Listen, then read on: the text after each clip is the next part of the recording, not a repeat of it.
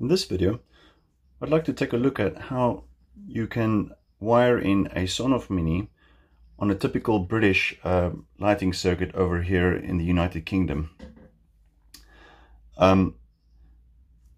It seems logical that you would actually take the Sonoff Mini and try to put it behind the light switch, but that poses a problem because the Sonoff Mini needs a neutral.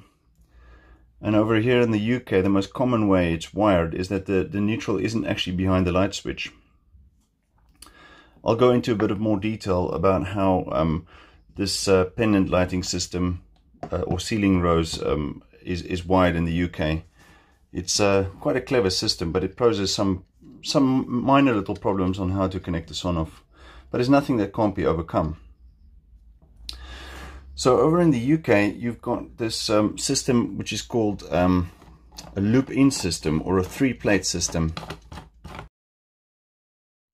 So this is a typical loop-in style lighting circuit used in the UK. This will be these three terminal blocks above a ceiling rose. You'll have the incoming supply coming from either another ceiling rose, or directly, if it's the first light that comes from the fuse board or consumer unit. This will be the live and neutral coming in. So your live and neutral comes in, it goes to the main looping neutral terminal and the main looping live terminal. And then it loops back out again to the next light fitting. So you always have a live supply and a neutral supply above each ceiling rose. And then the live is picked up from the common loop-in terminal, and it goes to the light switch, and then the switch live goes back up again and to this terminal block here, which is the live supply for the light bulb.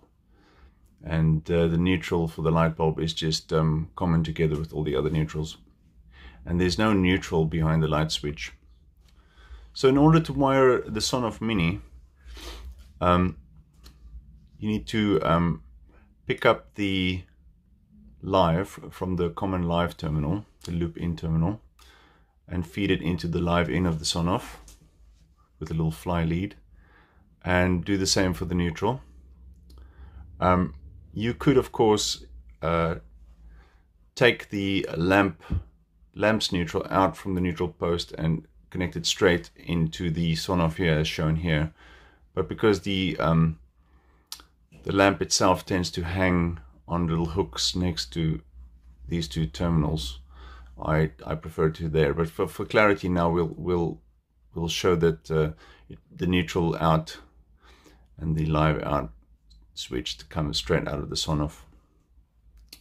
So originally this light switch would have picked up a live from there, and then the switched out would go to this terminal here, and the light bulb would pick it up from there. We've taken these out.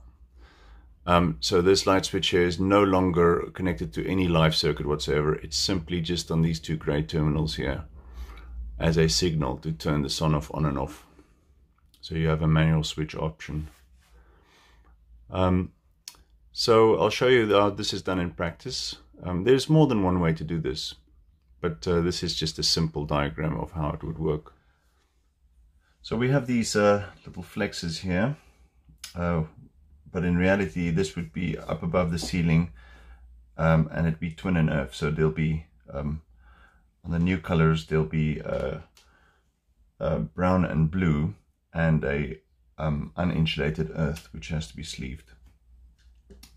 But it's just easy to demonstrate with this 0.75mm flex.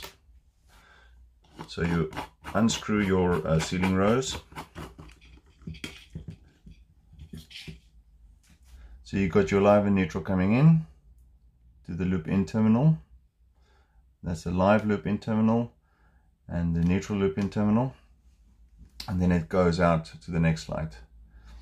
And then it picks up the live to the light and it goes to the light switch. Then comes back, the switch live comes back, then feeds into this terminal block here, which is the one for the live supply for the light, and the neutral all commons together for here. So what we need to do is get a few little fly leads like these. I prefer these 0.75mm ones because they're easy to terminate into the Sonoff. I've put a bit of Sharpie on the terminal block markings because it's very difficult to read them, so it darkens them. I've just wiped it off. That way it makes the live neutral markings and the switch line markings all a bit clearer. So I think we'll start by giving the Sonoff a live and neutral supply. So I've cut these little fly leads, and it's marked in neutral in here. So we'll go there, the first one.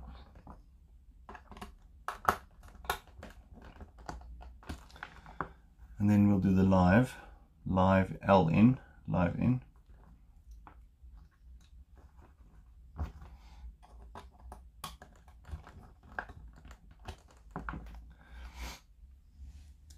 And then we'll take that straight to the ceiling rose supply. So here's our common loop terminal for the live and the common loop terminal for the neutral. So what we can do is we can just double up with one of the neutral wires that's already there. Just go in next to it if there's space.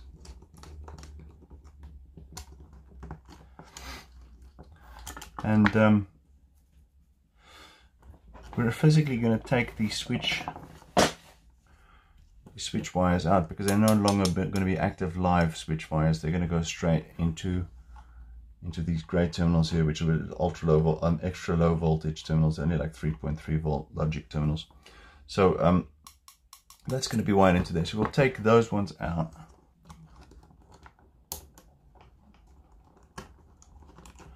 And sending it as a switch live over to the lamp, which is this one. So now we can pick our live supply up from this loop-in terminal here.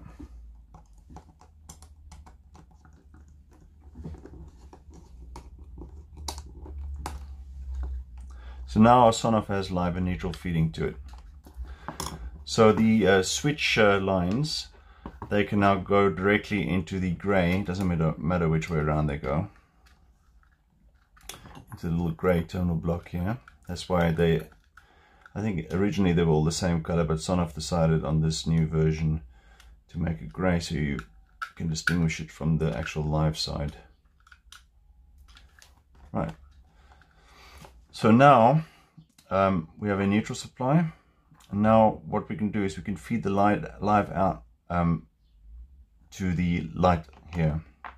Now, of course, you can simply take this out, the switch live out from this terminal block here, but it gives it some support for the flex to hang on. So I would prefer it to be in that screw terminal. So we'll just have a little fly lead coming out from there.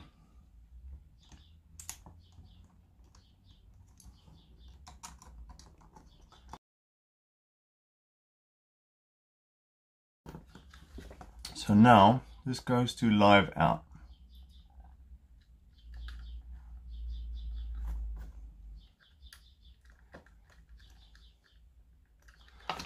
So we go live and neutral in, and we have our switch live coming out, and it's got the neutral out here, but we don't need to use that because I just bridge the cross, and this is already picking up its neutral from there. So in theory that's all done. Now unfortunately this original cap won't screw back on. So this is the point where you need to decide whether this needs to be popped above the ceiling, or if you want to use something like this. I would prefer something like this. It gives me easy access to the Sonoff. Just pop that in there, like so. This should go straight over the top. Now this doesn't screw on, but what it does do, you tug on the cord a bit, and then you do the grub screw up, and now it covers the wiring nicely.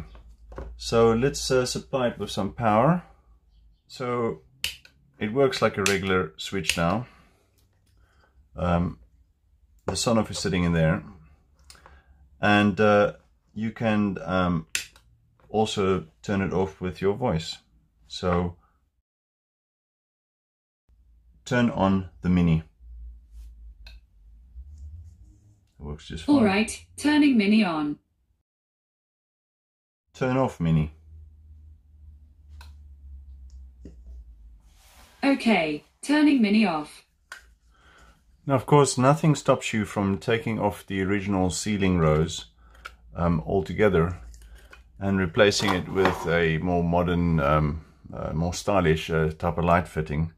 And then, of course, you can put everything, all your connections, into a little box like this. I would recommend using a bigger box because this was a bit of a tight fit. And you can use these Wago style spring connectors. These aren't Wago, but these, you get different type of connector blocks. You can either use traditional connector block like this. I prefer to use these spring lever type. And you can make the connections yourself, and this could be sitting straight inside the light fitting. It's becoming more common in the UK to use Edison screw type bulbs for all sort of fancy type bulbs. Like for instance this vintage looking bulb, which is Edison screw. Yeah, so you can, one thing I would say, if this is going to go inside your light fitting base and the base is made out of metal, it would severely dampen the Wi-Fi signal, and there's a chance that the Sonoff might not pick up your Wi-Fi. But it's certainly doable. If you do have a metal base, don't put the Sonoff directly into the metal base, put it above the ceiling so that it gets a good signal from your Wi-Fi router. But in reality, I do think that a lot of people are moving away from